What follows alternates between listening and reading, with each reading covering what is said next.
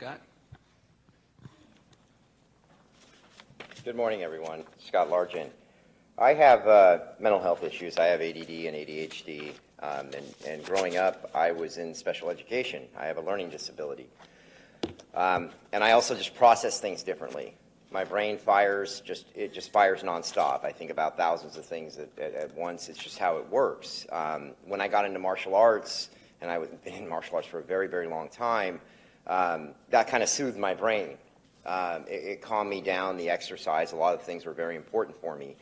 I should not be ashamed of having these types of problems. The roadblocks that I have ran into down here, I'm just shocked that they want me to fight for myself.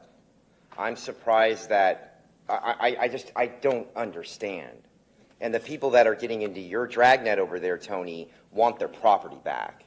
They want their property rights protected. Just because they come into that system and they choose to say, hey, I want treatment, or hey, I want to use your sobering station, no one's protecting their property rights. And these people, they need to be protected more. They just really need to. And right now, when I went in front of Judge Helen Williams, and this is all over protesting, it's all over fighting for my property over there, okay, that was taken from me. I asked for ADA accommodations. I explained my mental health disorders.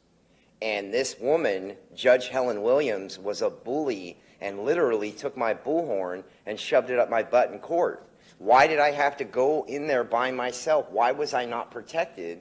And why was this county not doing anything to protect my rights? I am fighting for my stuff myself. None of you are helping.